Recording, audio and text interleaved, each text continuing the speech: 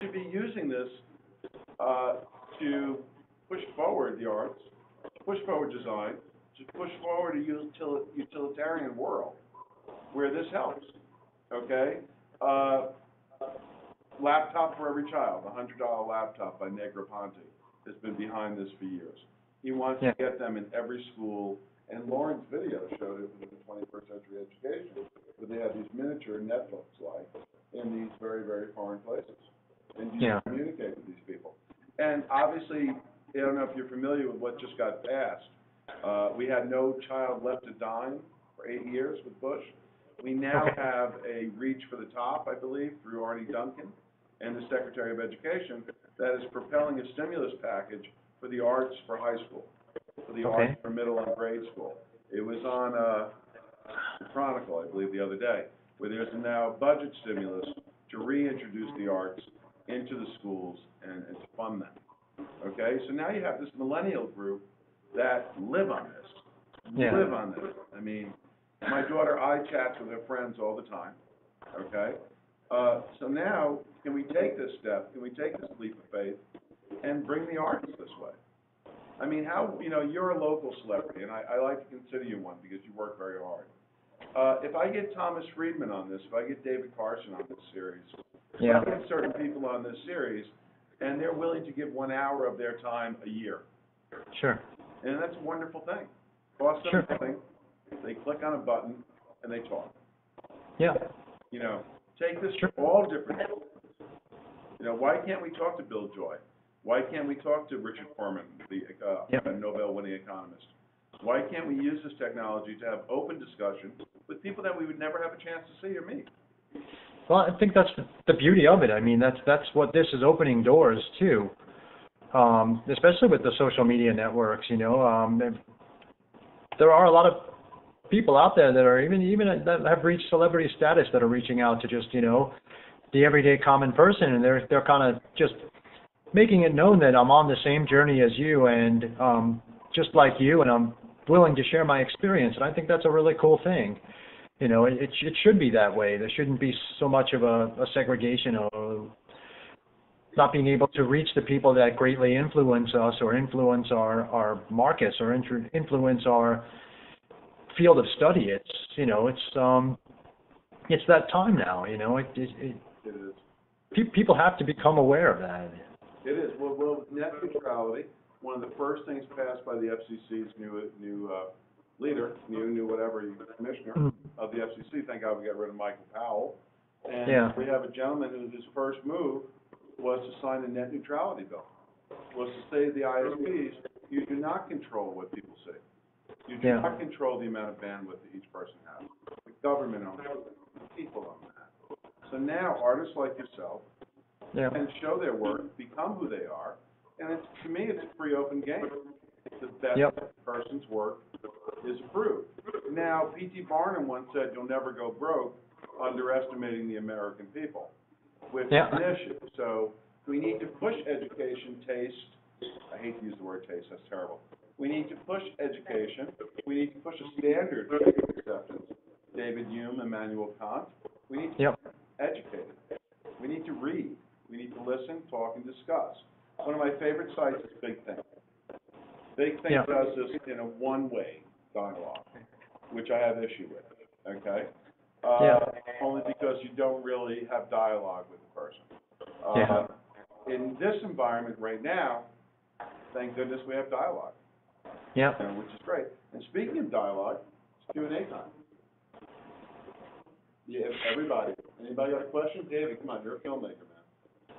Does this get you excited that you can do this? That you can hit record and it's here?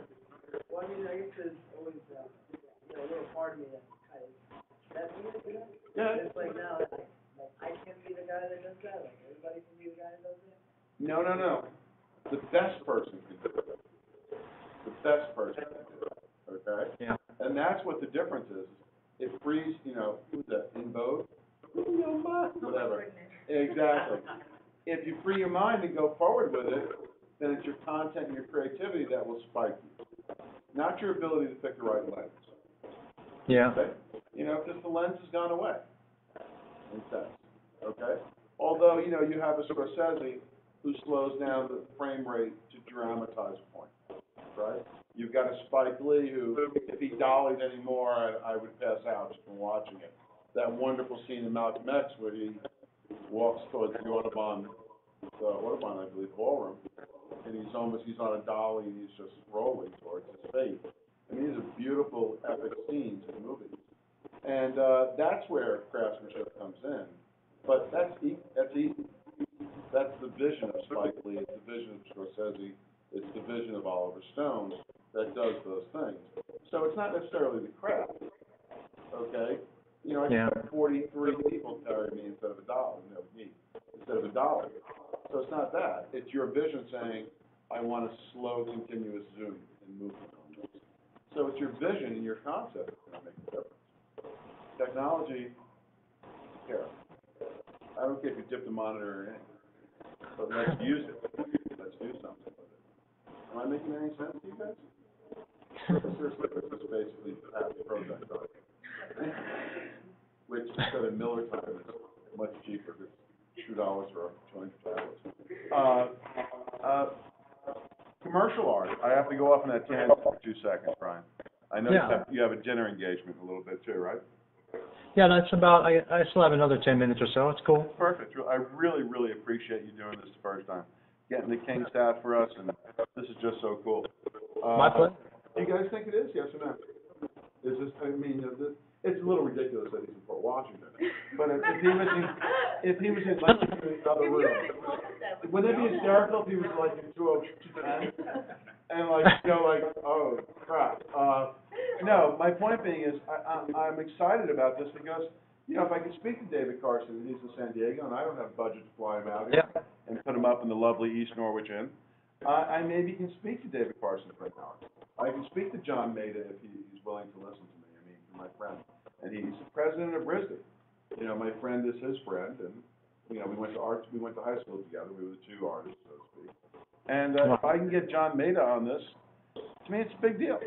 You know, this thing is exciting to me because it freaking brings people together that no one can stop now. NBC can't say no. ABC can't say no. CBS can't say no. No one can say no anymore. Is it anarchy? God, I hope not. Okay? But, you know, that's a problem.